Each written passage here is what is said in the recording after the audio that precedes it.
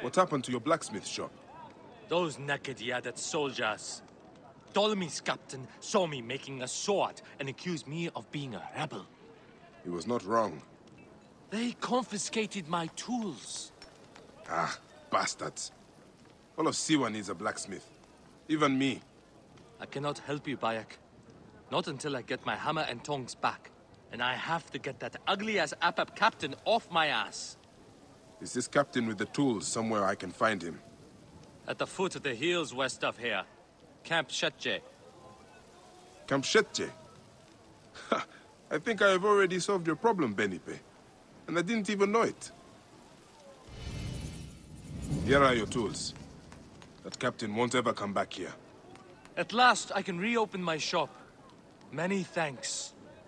My pleasure. I found these weapons I had hidden from the soldiers. Please, choose one for yourself. Go ahead, choose one. They're all of equal value.